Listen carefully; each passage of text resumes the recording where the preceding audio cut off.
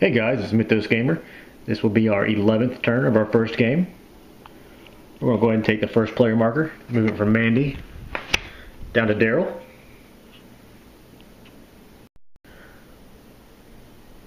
For our upkeep phase, I think we're going to leave everything the way it is. Everybody seems to have a pretty good stat distribution, except when it comes to luck. For our movement phase, Daryl's going to stay in the woods. I want to keep someone near this end of town in case any gates open up and we need to rush over and get them closed. Bob, once again, is going to stick around at the graveyard.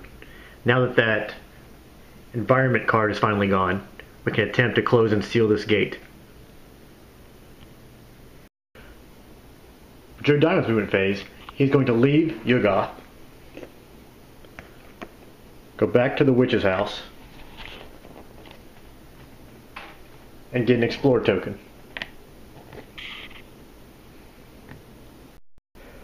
For Mandy's movement phase, she's also going to leave the other world. Come out and hit the roadhouse. She also gets an Explore token. And now for our Arkham Encounters phase. Daryl's in the woods. We're going to use his special ability and draw 2 cards. You meet an old wise man in the grove who offers to share his wisdom with you. If you accept, lose your next turn and make a lore -2 check. If you pass, you may draw 1 skill, or draw 2 spells, or gain 4 clue tokens. If you fail, nothing happens. Our second encounter says, you are bushwhacked by the Sheldon gang. Pass a luck -1 check to avoid their trap. If you fail, lose 2 items, or your choice, of your choice, and 2 stamina. I think we're going to go with the other one. But Daryl only has a lore of 2. And I don't think it's worth using his clue tokens to add bonus dice and losing a turn at that. So we're just not going to do this. And now for Bob's encounter phase.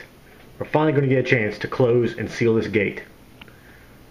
He has a fight of 4, with the Abyss having a modifier of -2. So we're going to roll 2 dice. And we succeeded.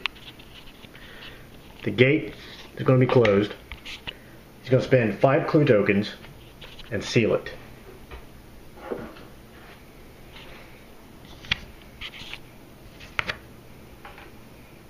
Additionally, any hexagon monsters are returned to the box.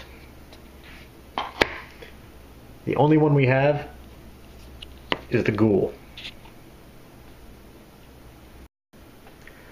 For Joe's encounter phase, he's also going to try to close and seal this gate.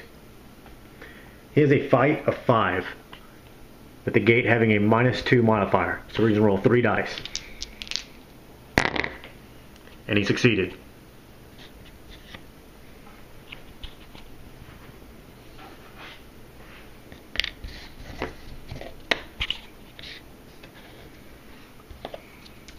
This gate removes all circle monsters.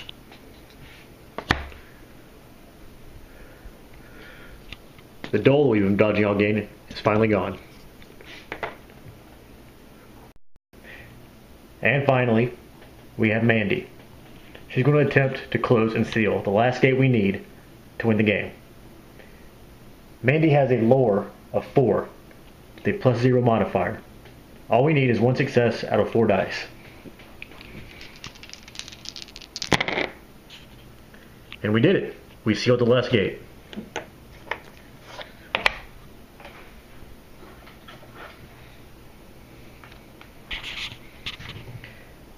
We've now sealed Independence Square, Hibbs Roadhouse,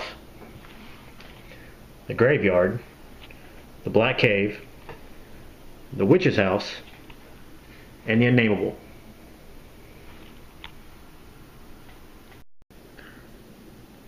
I just wanted to point out, because I forgot to mention it when I was closing those gates, but both Mandy and Joe had at least 5 clue tokens each that they used to seal those gates.